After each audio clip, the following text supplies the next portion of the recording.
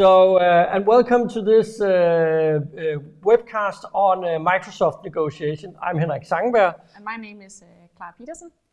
And we are very glad that to give you today a tour of the most recent the most recent trends in negotiating Microsoft contracts. As you know, we do assist a lot of clients in these kind of negotiations, and we collect both prices, price points, and also the tactics that seems to work in these negotiations. So we're going to share with you today some of the most recent experiences we have on the field. This is a time now, because this was the introduction. Yeah. So now, a novelty here at the webcast, the breaker.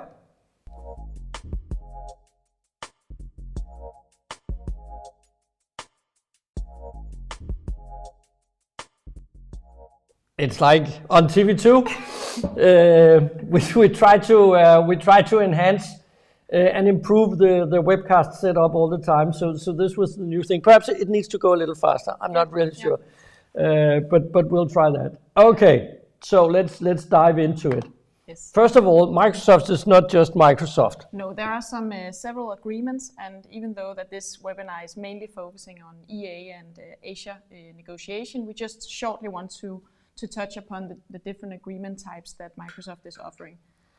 So there is the EA agreement, which is a 3-year agreement designed for larger organizations. And this is what we often see that our clients have together with the SE, the server and cloud enrollment, where you buy cloud infrastructure and server products. Then there are some smaller types of agreements that we don't see as often, which is the MPSA, which is a more flexible agreement that allows organizations to purchase cloud services and software licenses on a pay-as-you-go basis, which is very ideal for organizations with a very varying software need. And then there is the CSP, which allows organizations to purchase software licenses and cloud services directly from Microsoft partners, which is also more flexible than perhaps doing an Azure commitment. And the last one is the SPLA, which offer hosted software services and applications to the customers. So this is like mainly the top 5 agreements that Microsoft is offering, where EA and SE is the ones that we see the most, and is usually the medium to larger client segment that they are.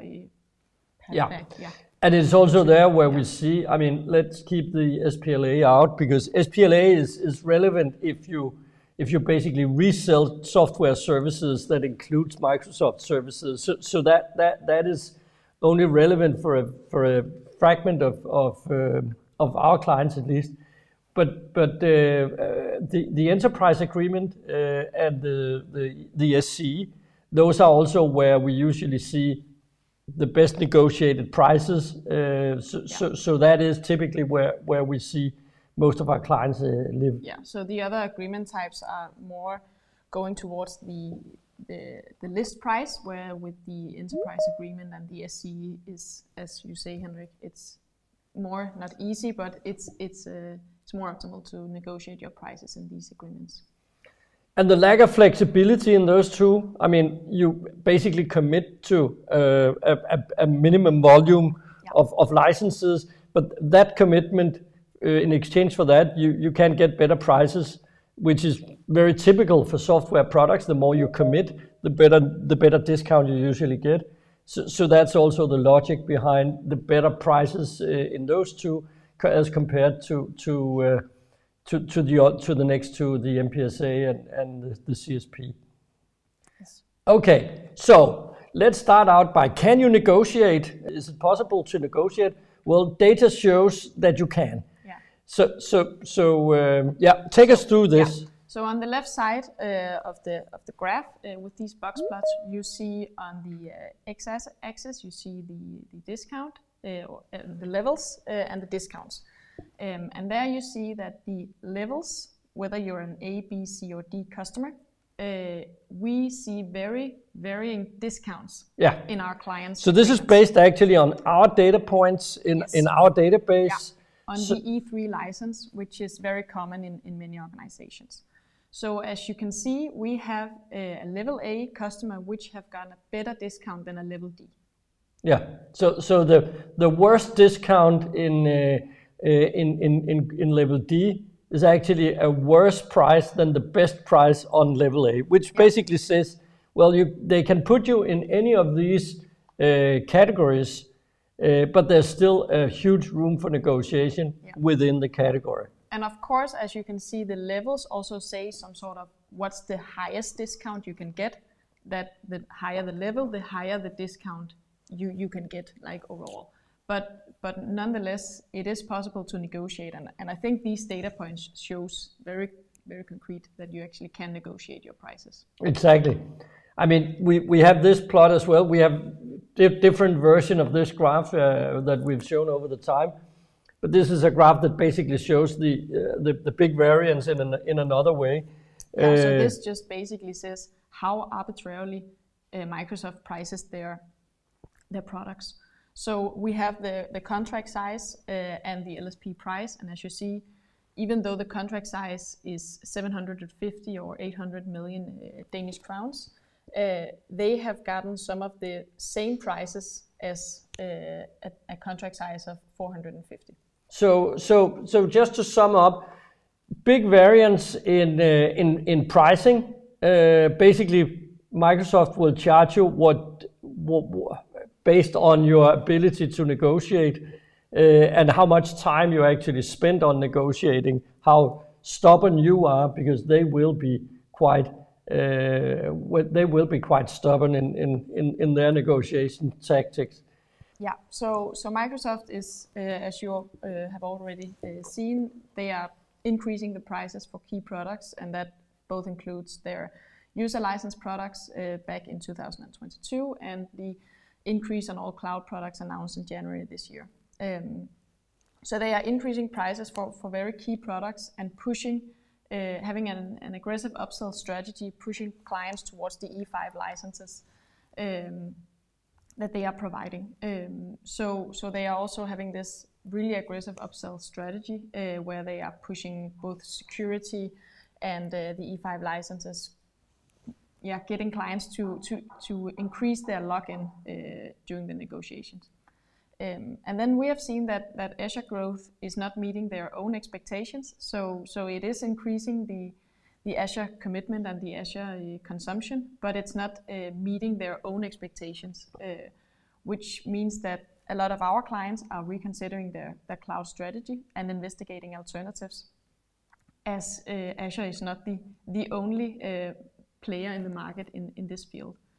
And then the last one is that Microsoft is stalling the negotiation, which is a clear pattern that we are seeing in each negotiation, that they are canceling the meetings and then they are not showing up, they are postponing, and they are sending the wrong proposals to our clients, including products they didn't ask for, excluding products, etc. But the good thing about this, if there's a good thing about this, is of course that when you get to the deadline, if you have all negotiation, in many negotiations, you also need to basically insist on some kind of fairness in the negotiation, which is a good thing to start out with. To say, okay, so we are willing to go all the way to get a good agreement with you, but we need to make sure that we have time to do the negotiation in a good fashion. And if you then end up 2 weeks before deadline without a reasonable proposal, and you can point out that this is their fault, not your fault. I mean, basically saying, okay, we need to escalate, but just for the record, you have been stalling the negotiation these 4 times, so we expect you to basically extend the deadline with a similar number of days. Then, whether you get it or not, in most situations you do get to an agreement before deadline, because they are very incentivized to do that. But basically, that comes back to what's your alternative to basically signing a crappy agreement? That is to not sign a crappy agreement, right? That is to go beyond the deadline. Because as we usually say to our clients, the sun will get up the next morning after the deadline expired and you didn't sign a new agreement. Your Microsoft products will most probably work. They will.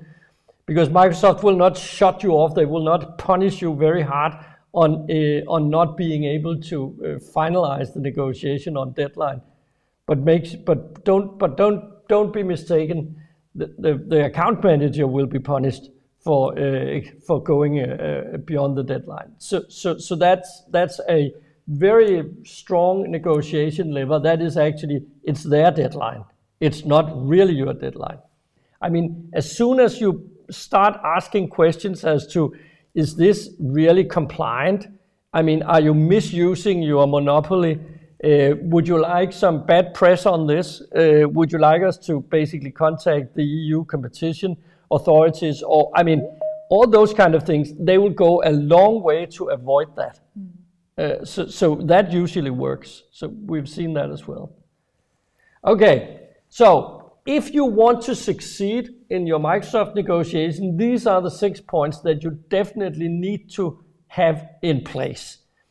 And we'll just go through them briefly here, and then we will dive into a number of them as we go along. First of all, improve your BATNA. The BATNA is the best alternative to the negotiated agreement. So what's the alternative? Well, it might not be to replace Microsoft altogether, but it might be that some of the products could be replaced with third-party products. The BATNA is also, you don't sign an agreement right now. You don't sign a 3-year agreement right now. I mean, you could switch to other less attractive agreements, but agreements that would also be less attractive to Microsoft. So there's always alternatives, and the most obvious alternative is basically to go beyond the deadline, because that is extremely unattractive to Microsoft. The difference between them being able to book a 3-year deal, which goes directly into the books and impacts the stock price on Wall Street, that is of great value as opposed to not having that agreement.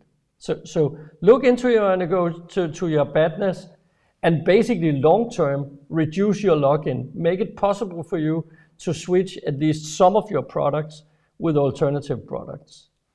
Yeah.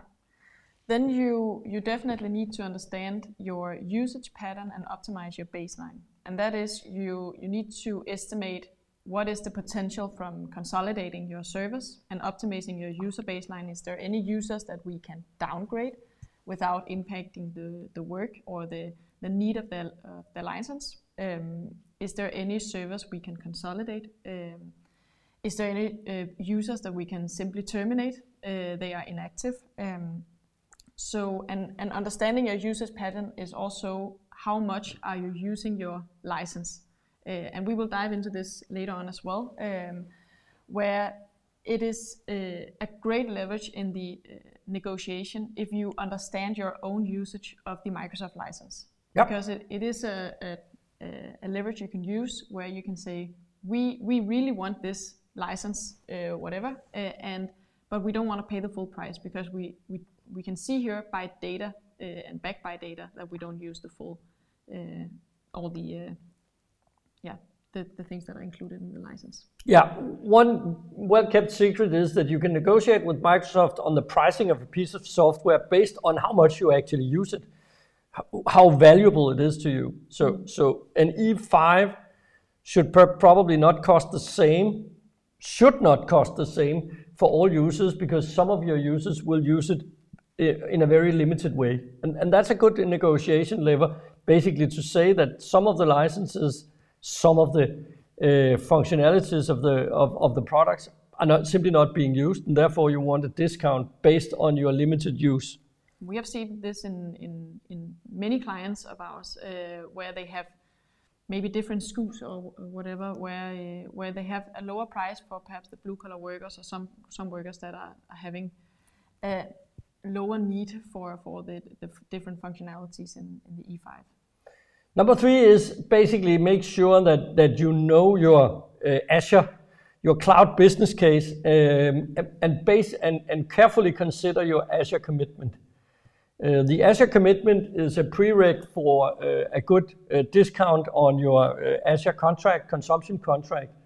But the danger lies, of course, in committing too much, more than you would actually use. So that is quite important, that you do not overcommit. And it is possible to get quite reasonable rebates even without having the kind of commitment that Microsoft would basically start the negotiation out with.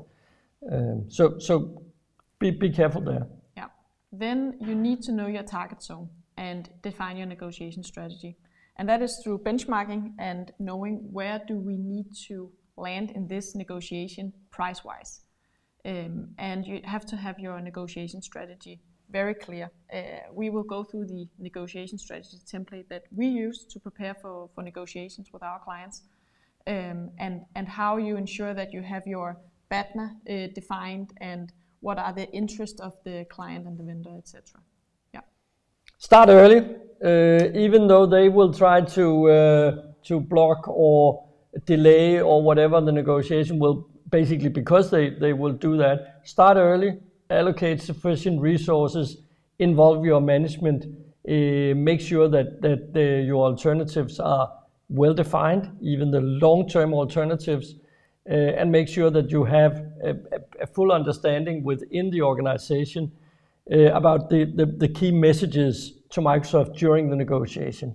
Microsoft has a very elaborate intelligence service system of a lot of people working around your organization, gaining information, getting information, talking to your technicians, to people on the business side, making sure they understand your needs, sometimes even better than the negotiation team. So make sure that, 1, you understand what they understand, you know what they know, and 2, make sure that you close off the information flow to Microsoft, so that there's a controlled flow of information during the negotiation process. It's extremely important if you want to basically have, say, a number of security products in play in the negotiation with a third-party alternative as the lever in the negotiation. Make sure that nobody in your organization gives Microsoft the impression that you already decided to use the Microsoft product. So that is quite important, that you control the flow of information. Yeah. The last one is that you need to understand Microsoft and their internal escalation paths.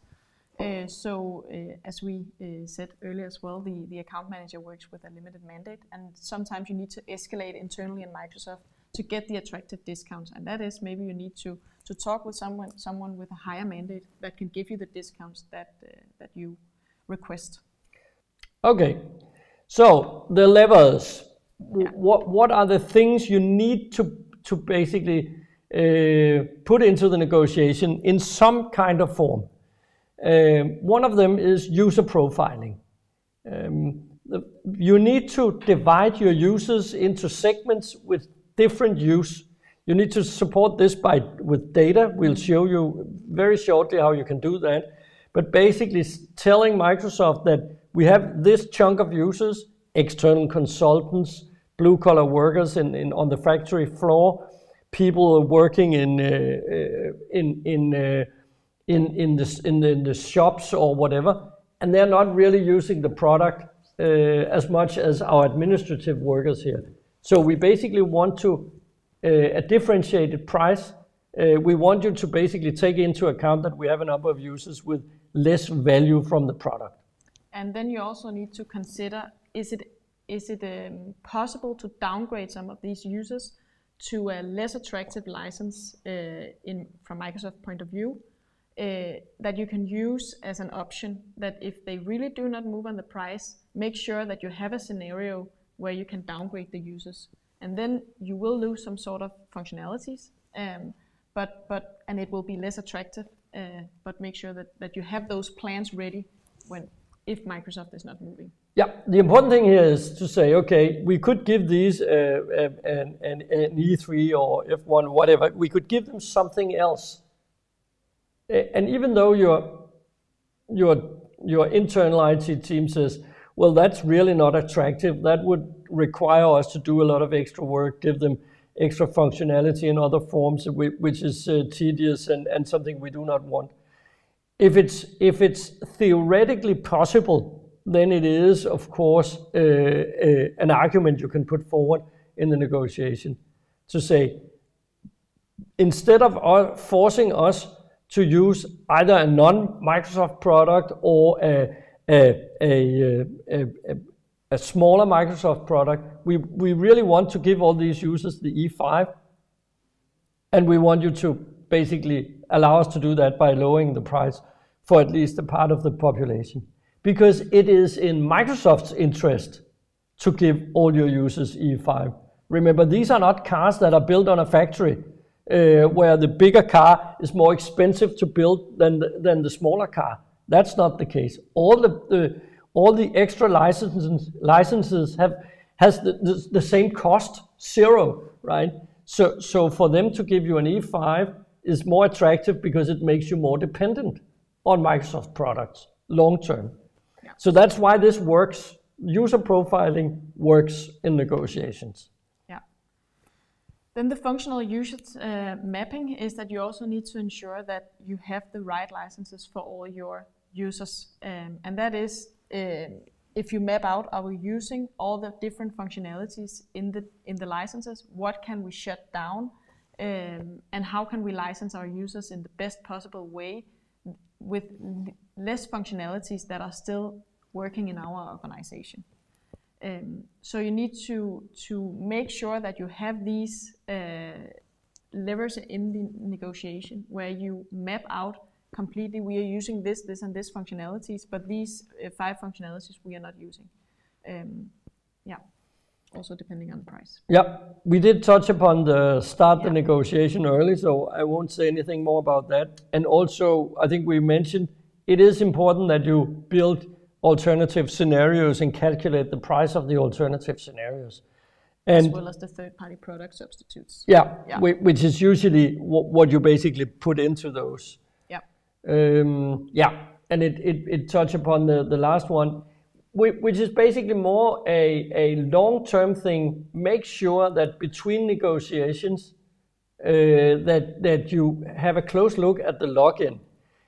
Software vendors are becoming more and more aggressive in the negotiation, which means that having real alternatives for substituting major parts of the software stack is actually quite important in order to, reducing the login by having those plans ready. Mm. You could say that every time you put a new product in place, make sure that you consider how difficult it will be to basically replace that product at a later stage and have that plan ready. Yeah. Because that is going to be increasingly important in software negotiations moving forward. So this is more of a long-term strategic way of thinking rather than the short-term negotiation tactics. Okay, on the Azure side, we do have special webcasts on Azure and how to optimize in Azure.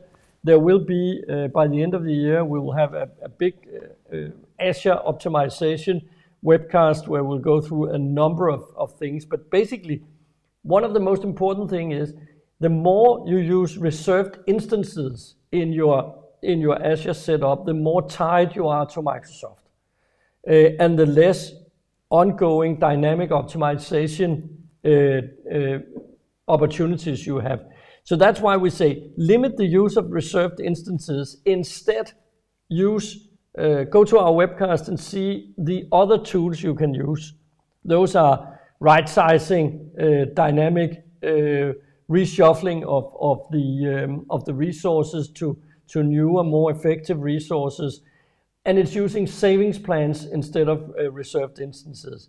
So go to that webcast and look at that, because that's quite important when you go into the negotiation. that you do not have too much capacity locked up for 1 or 3 years. So use saving plans. We say weaponize your FinOps. FinOps is your most important process if you have cloud in a volume above 5 million Danish kroner a year. Then you definitely need your FinOps to be in place. And always consider the alternative scenarios and have them ready, either shifting between the hyperscalers or moving things out of the cloud and back to your on-prem or private cloud setup.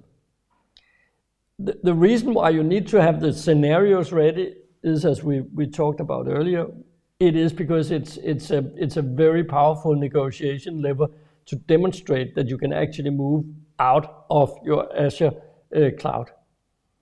And that's part of a series of what we call counter login initiatives. I mean, carefully consider when to move from YAS to PaaS, because PaaS gives you a higher login than the YAS parts of the Azure stack.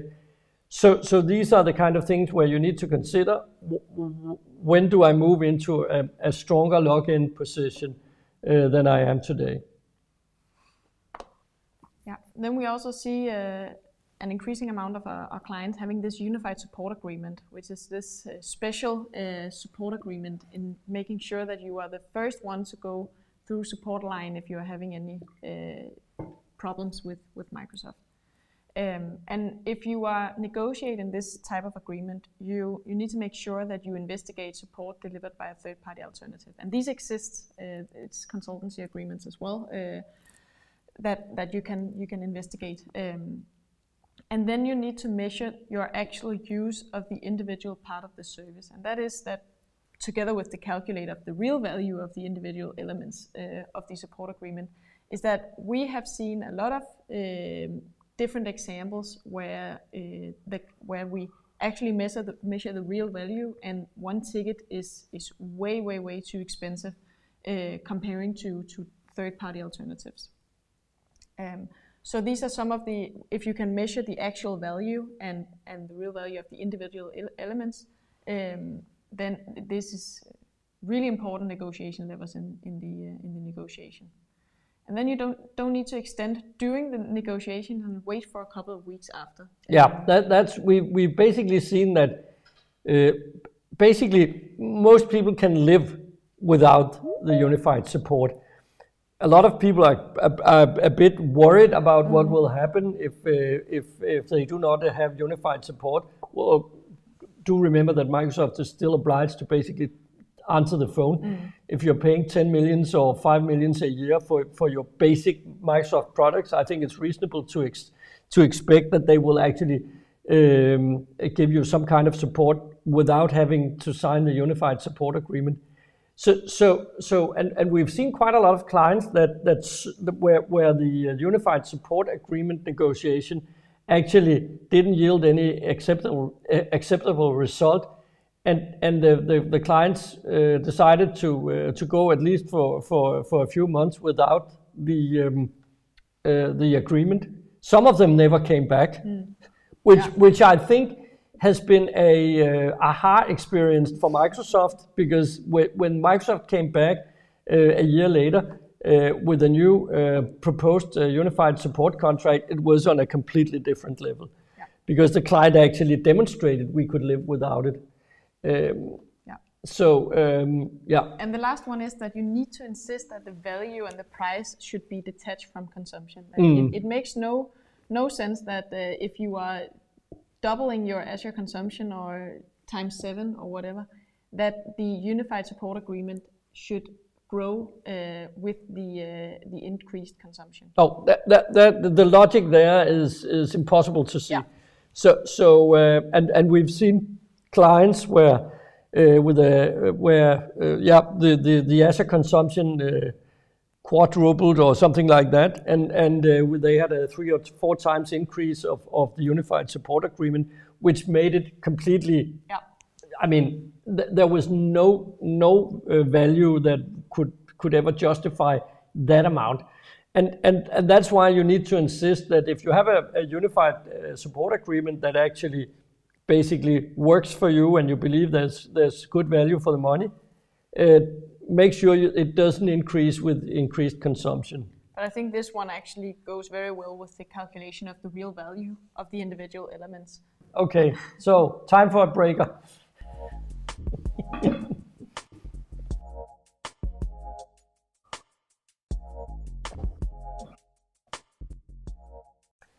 So let's take a short trip on the price increases that we've seen.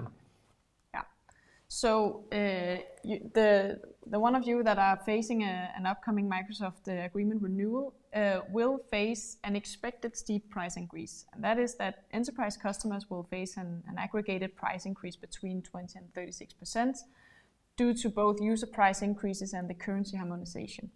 And we have seen during the last year in our clients that in best case negotiation scenarios, you can actually make that go away and keep your price constant.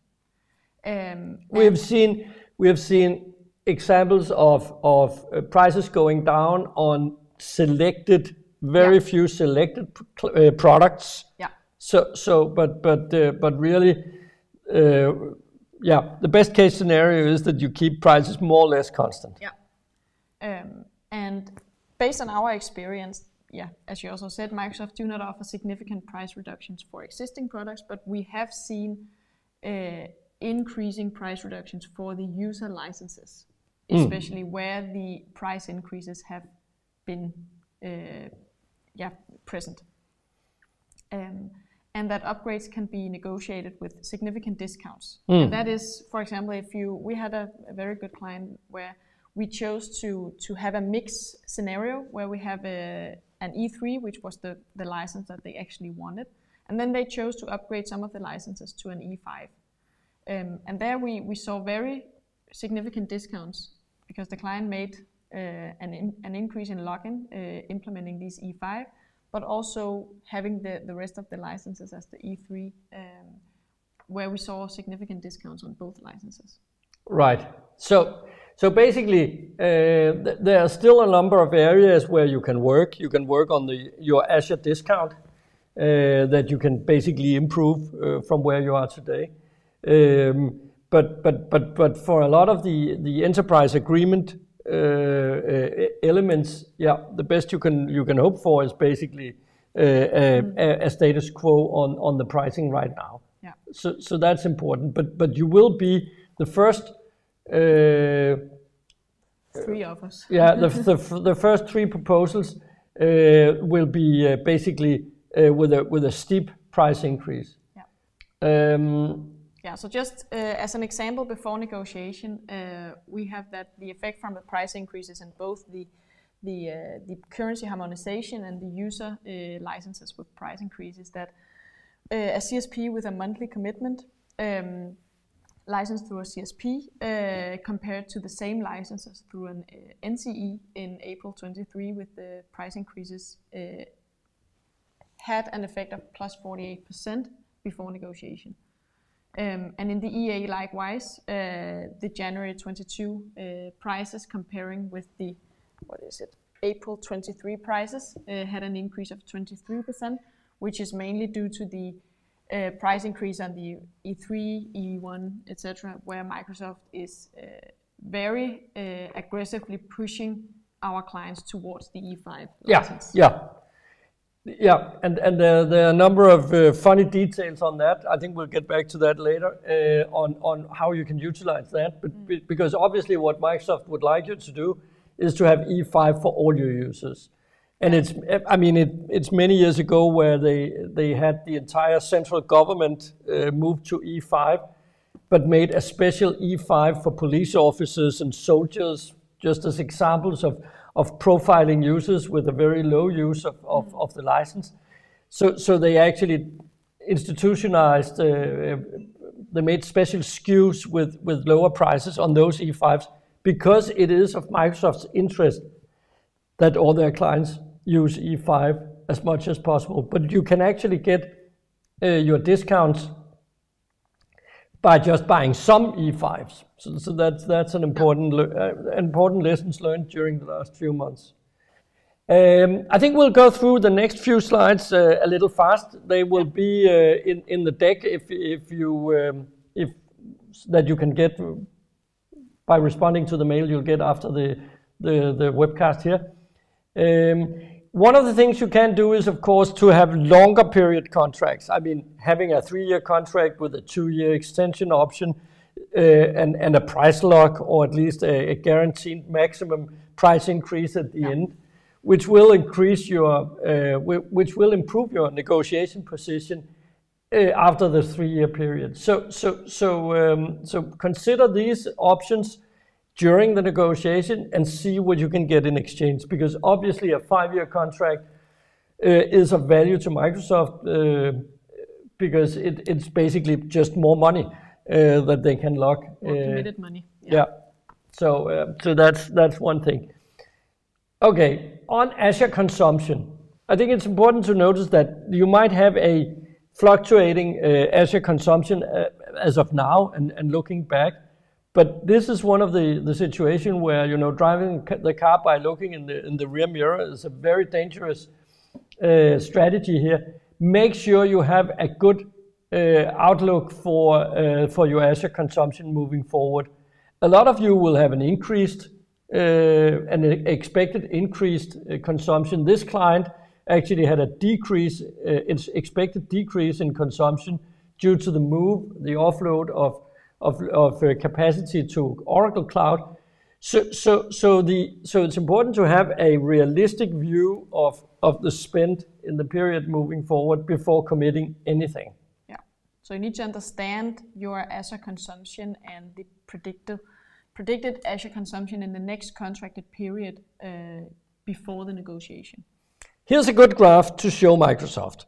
It's a graph that comes out of Quarterly Analytics. Quarterly Analytics is our subscription service where you can get a number of unit prices for outsourced ITO services, and our famous cloud report. The cloud report basically have 5 archetypes, 5 systems where we've collected information from clients on these applications, and then every quarter we run them through our benchmark model and through a model utilizing the updated pricing from Azure, AWS, and Google. And it basically shows that if you have archetype 1, for example, the black bar shows you the price if you outsource the operation to a outsourcer like Kyndryl or Avon or Atea or whoever. So that's basically the basic outsourcing price. If you take the same load and put it in the cloud, you can see the updated pricing on that, the updated cost on that. And this shows you that basically everything gets more expensive if it's on Windows. So that basically tells you need to do the dynamic optimization, you need to do the FinOps in order to press these bars down. Because if you just move a load one-to-one without any optimization, without any savings plans, without any reserved instances, God forbid, or any other things you need to do in order to lower the price, well, it will become more expensive. This graph is important to demonstrate that an 11% price increase for Azure really makes this worse, and it makes it worse for Microsoft compared to a number of the alternatives in most cases. So you can see that the Azure plus 11% will make Microsoft more expensive than all of the alternatives in archetype 1, 2, and 3, and it will make it basically almost as expensive as AWS in archetype 4 and 5. This is the argument that the 11% price increase is unacceptable. It basically makes Microsoft non-compatible. Competitive. That's the word I'm looking for. Yeah. There's a number of new terms for cloud products that actually poses a significant risk for you. you need to take them into consideration as well in when you are negotiating. I mean, basically when you're defining your strategy, but also when you're negotiating. And then you need to recalculate the business case and analyze the sensitivity of price, of the price increases that Microsoft have announced. And this is just some examples where we see Azure compared to AWS and Google, where the Azure baseline or business case actually ends up being higher than the AWS on a 3-year basis.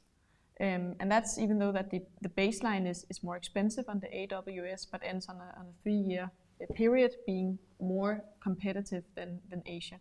So remember to optimize and look into the different business cases, which is also, as we said in the beginning, one of the important levers that you use in the negotiation, where you have very clearly defined what is the business case and what alternative ways can you go in the negotiation.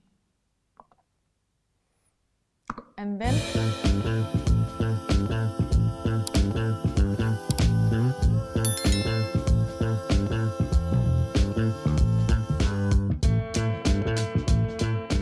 Yep, small commercial. Remember to subscribe to our YouTube channel as well, yes, to stay updated on everything important on Microsoft and other benchmarking areas. And you can also find all our old webcasts on our YouTube channel, just for, if you are having some free time. Yeah. Yeah.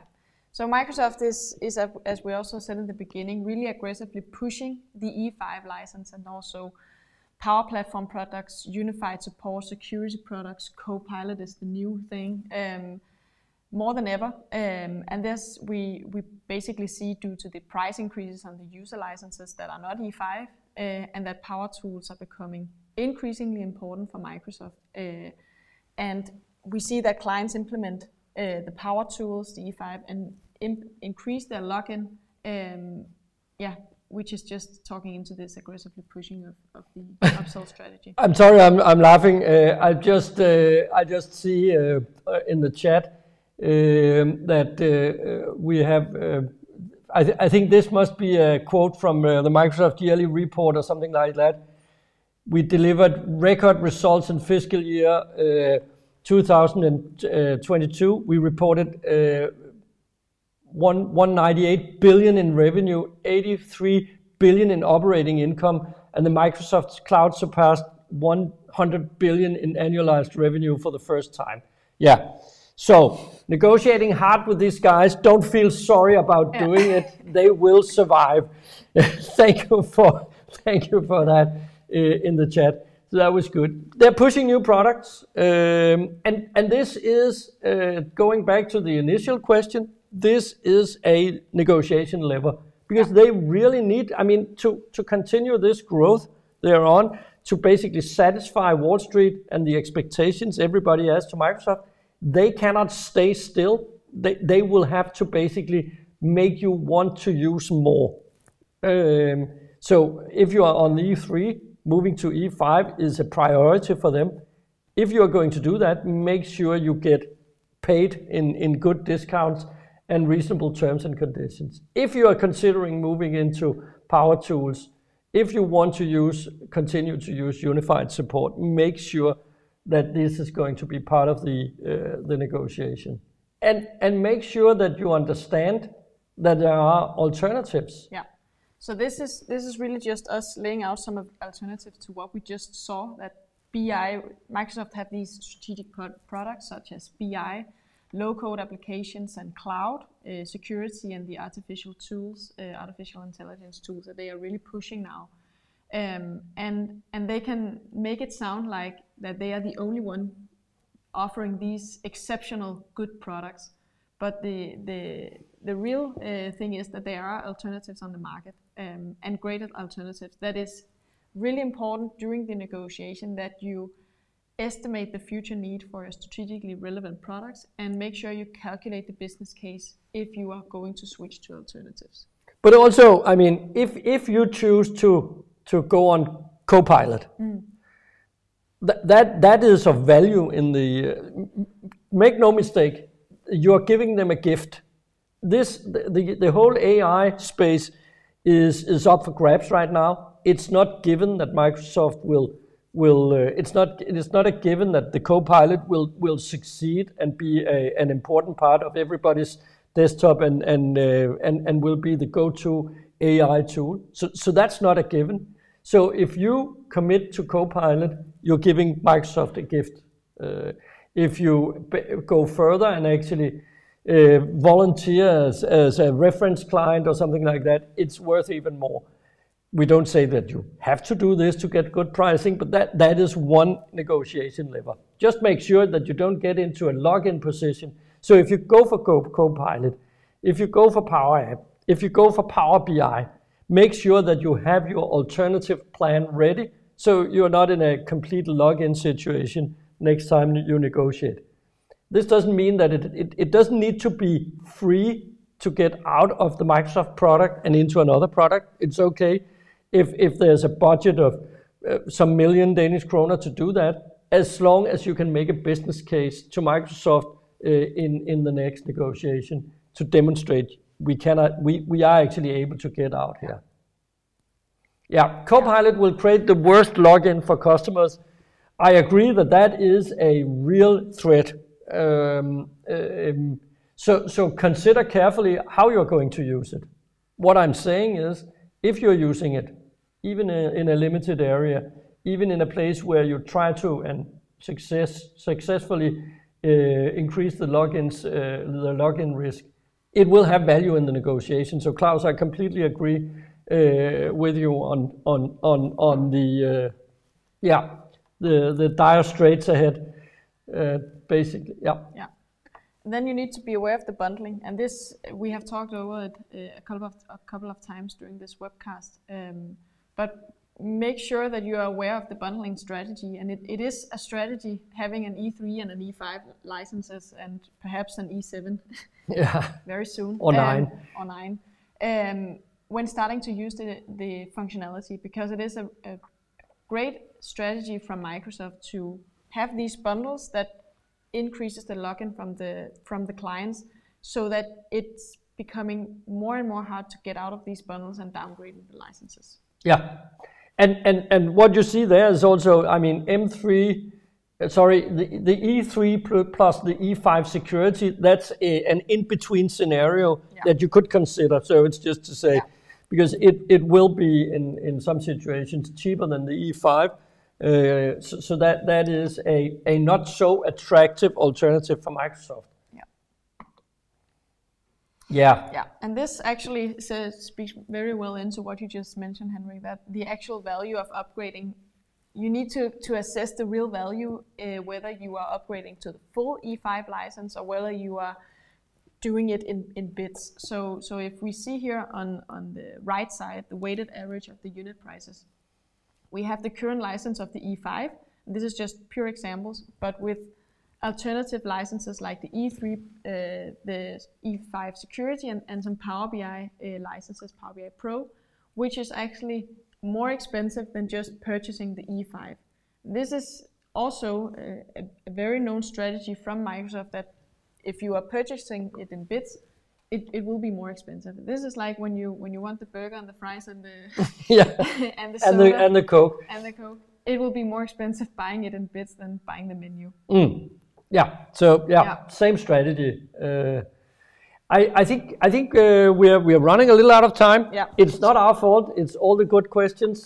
So I believe this is the one that I really been wanting to get to. Yeah. So this is a distribution of white collar, blue collar, and external users in an organization that we helped one of our clients. Yeah, this speaks back to the profiling of user and how you can actually do it. So what did we actually do here? Yeah, so what we saw is that the blue collar and the external workers, we saw that they had very, very limited activities based on emails, meeting invites, use of Office apps, etc., which really speaks into that you could possibly downgrade these users to either an F3, or you want a higher discount on the E3 or E5 license if you want to continue license these users with that license. Yeah, what we are measuring here is really the number of I think, number of emails sent or received. Emails sent, received, meetings interacted in, usage of the Word, Excel, PowerPoint, all these activities that you are using when you have a license. So what you can see is that the first bar in each of the histograms is the 0 to 100 interactions with Microsoft systems within a month. Within a month, yeah. Which basically says that if you are there, you are basically using your stuff less than around 3 times a day or less. Yeah. And obviously, when you look at the service account, the external users and the blue collar users, you can see they have a very limited use. It's actually only the white collar users where you see the histogram actually moving out towards the right, where you have a lot of users. If I remove myself, you can see you actually there have quite a significant number of heavy users, but you don't have that similar on the others. Making this kind of statistics backed by data. I think that's the real thing. Yeah. We back these by data. This is Microsoft's own data, and they can probably see it as well as you can. So putting this on the table, coming back to Esben's questions, putting this on the table is quite powerful because it basically says that we have around 1/3 of our users in this situation that has a limited use of the product. And say all these users have an E3 license. It is a very realistic scenario that you could downgrade the blue-collar workers to an F3 license. The funny thing is, we've just done this in a financial services company here in the Nordics, and you wouldn't expect to find blue-collar workers in a company like that. But we did actually find big groups of users with very limited use of the Microsoft products. Very similar to blue-collar workers. Exactly. Yeah. And also the external consultants and those kind of users showed very low usage. Yeah. So the other thing is this is an oldie but goodie.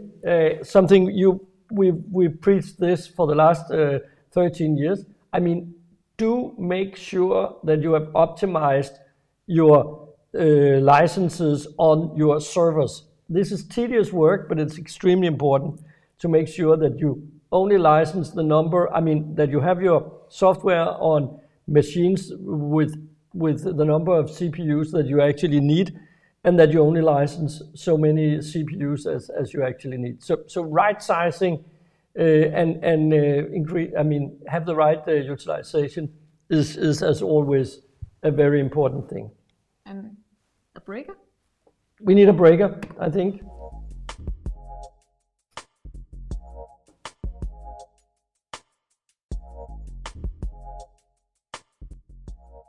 Now to the thing that stands close to our heart. Close to our heart, but with only 9 minutes left. Yeah. So about negotiating these contracts. And defining your negotiation strategy before you enter the negotiation with Microsoft. Okay, I'll take this very briefly and then we move on. Yeah. Start early, we've talked about that. Keep management informed, very important. Make sure every duck is in a row when you do this. Keep the ball in play, this will take time. And know that best and final is neither best nor final. I think we've been in negotiation where we had best and final 5.0. And negotiating about that as well. This is the final, best and final. This is final, best and final, very, very final. Yeah. So control the flow of information. And this is basically about making sure that you start out by saying, okay, what's our key messages to Microsoft? Write them down, make cue cards to upper management. So when they're called, because they will, at some point in time, there's a chance that people high in your organization will be contacted through networks or other means by Microsoft executives. Make sure they know what to say. Communicate internally, stop sharing project plans and so on with Microsoft during the negotiation, and basically carefully consider what to share with any Microsoft reseller. I think I'll skip through this and just say these are the typical vendor interests. These are the typical interest driving vendor behavior. Make sure you understand them. These are the typical interests you might have. Go through the list and tick off those interests that are most important in your current negotiation. So is it lowest price? Is it basically portfolio optimization or transparent agreement or whatever? And this is, This is just an example of how we define the negotiation strategy, following a very basic, not a basic, but very like general template where you define the scope, the target zone, the interest both from your point of view, but also the Microsoft account manager, Microsoft as a company. Make sure, as we also mentioned, that you have your BATNA in place. What's your walkaway criteria, and what are the options that you can pull in the negotiation during the negotiation, where you have these options? How can we use them, and make sure that you have those laid out?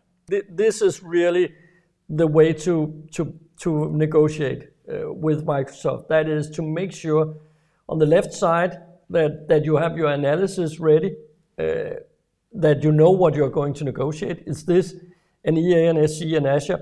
Is it also a unified support? So this is of course just an example. Make sure that you understand where it's realistic for you to end up. Yeah. This is where we provide benchmarking services, obviously, that can help you understand what is a realistic target zone for your negotiation. And this is, of course, just an example that we're showing here. And then the BATNA, what can you do in order to, if you do not get an acceptable agreement, what can you do? Well, you could pursue a two-cloud strategy. You could stop committing any more Azure. You could negotiate beyond the deadline. You could continue use after expiration. You could basically go for a shorter contract term. This would be more expensive, probably, but it's also very unattractive for Microsoft, which is why it is a BATNA. And the options, we've been through a lot of the options and negotiation levels today, and here we have put in some examples in this concrete example where this client is going for profiling, for Teams Premium, for Power Apps. These are things that we could put into the agreement, which would make the agreement attractive to Microsoft as well, but we could also choose not to put them in. So this is an example, and we do recommend that every time you go into a negotiation, any negotiation, that you basically fill out this one-pager for the negotiation. And for Microsoft, it is extremely important that you have these elements defined, well-known, and updated during the negotiation. There's just a new black ninja methods of Microsoft in the chat here. Price increases will come less. There's no doubt that Microsoft is weaponizing these negotiations. There is no doubt. And Klaus saying best proposal is on New Year's Eve. That's probably true as well. And just to understand, it's not getting easier to negotiate with Microsoft. I completely agree with those kind of notes there. So not to say that it's impossible, not at all, but it doesn't get any easier. And one of the important things is also to understand the escalation route within Microsoft. Yeah, are you negotiating at the right level? You will start out negotiating with an account manager. At some point, you'll get to the commercial director, typically an industry lead or something like that. But for larger contracts, you need to get to the regional office or EMEA, to the business desk to actually get the real the real good deal negotiated. So if you are, if the entire negotiation is with the local office, don't expect that to give you the best result. Now for the negotiation roadmap. Yeah, we actually are a little out of time. Short of time. Yeah. So let's go through this very fast. So we have split our phases into preparation phase, an analysis phase, and a negotiation phase. And in the where you prepare yourself for the negotiation, the best is where you establish an overview of the bill of material. What kind of licenses do you have? What kind of future needs do you have across all your agreements? And you map your current usage to match the licenses needs to business value. You map your current and projected Azure consumption. What we have basically been touching upon the whole webcast, you identify all your future needs on the strategically relevant products. And then you go into the analysis phase where you generate the scenarios that you're going to request proposals on from Microsoft. You identify your target zone, where are you going to land in the negotiation, what's the benchmark, what's your BATNA, you define your negotiation strategy. And these are very important phases to follow very generically when you are preparing yourself for the Microsoft negotiation. Because the better prepared you are, both when having a very clear view of what you are currently using and what you are wanting to use within the next 3 years of your agreement, is extremely important, because otherwise Microsoft will anticipate how you are going to use the licenses the next 3 years. So having these in place before the negotiation begins is extremely relevant and creates the best possible outcome of your negotiation. And we are no longer away than your email or telephone. So contact us if you want to discuss this further. And stay tuned for more webcasts here on the Zangenberg channel as we move along. So thank you from us.